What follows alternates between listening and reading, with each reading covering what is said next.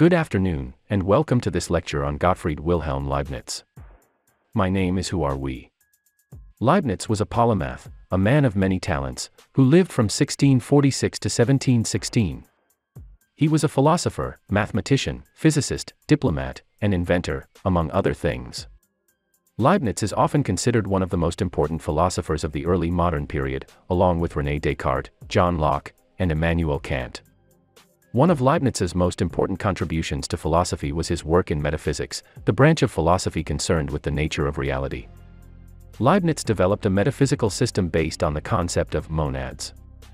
According to Leibniz, everything in the universe is made up of monads, which are simple, indivisible, and unchanging substances.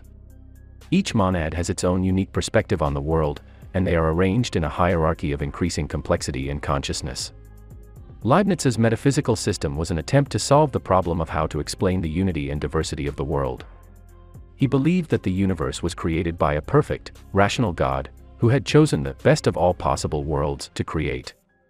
In Leibniz's view, every aspect of the universe, from the laws of physics to the events of history, was designed to maximize the harmony and beauty of the world. Leibniz was also an important figure in the history of mathematics.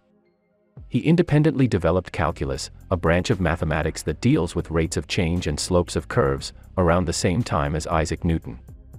The discovery of calculus revolutionized many areas of science and technology, from physics to engineering. In addition to his work in philosophy and mathematics, Leibniz made important contributions to other fields. He developed a binary system of counting, which is the basis of modern computer programming. He also wrote extensively on theology, law, and politics, and was a key figure in the development of international law. So, what is Leibniz's legacy? He is remembered as a visionary philosopher and mathematician, whose ideas continue to influence many areas of thought today. Leibniz's concept of monads, for example, has inspired modern theories in physics, psychology, and the philosophy of mind. His work in calculus has had a profound impact on science and technology, and his ideas about the best of all possible worlds continue to be debated in the philosophy of religion. Thank you for joining me today to learn about Gottfried Wilhelm Leibniz. His ideas may be complex, but they are also fascinating and enduring.